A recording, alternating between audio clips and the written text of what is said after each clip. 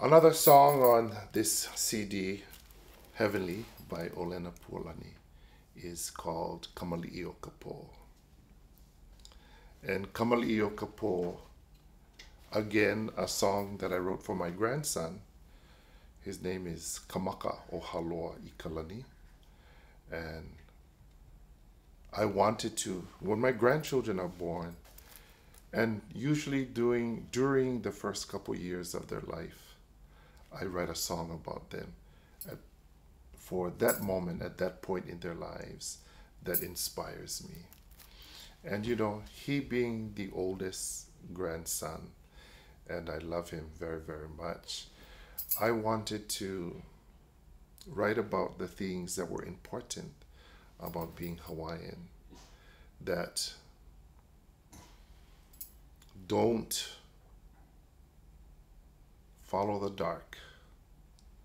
Always look to the light. What is the light? The light is humility. The light is truth. The light is patience. The light is honor. And the light is respect. When we put our human emotions before the values of aloha, then truly we're not practicing aloha. The values that I just mentioned, including responsibility, is the true meaning and the true responsibility of the word aloha.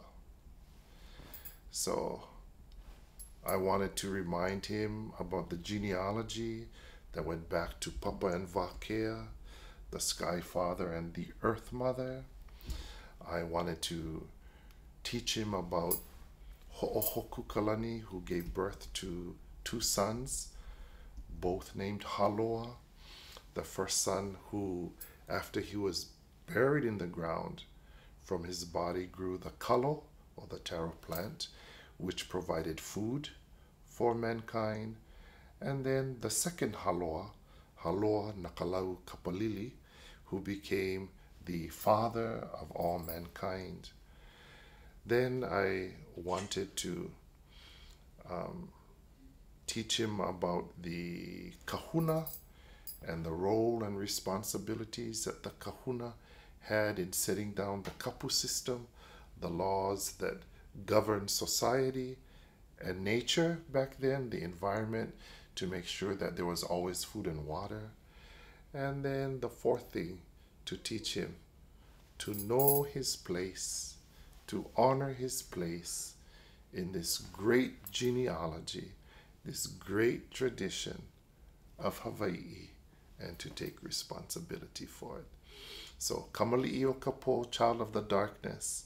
Yeah, don't be a child of the dark. Kamali'io Ke'au, be a child that walks in the light of knowledge and the light of wisdom.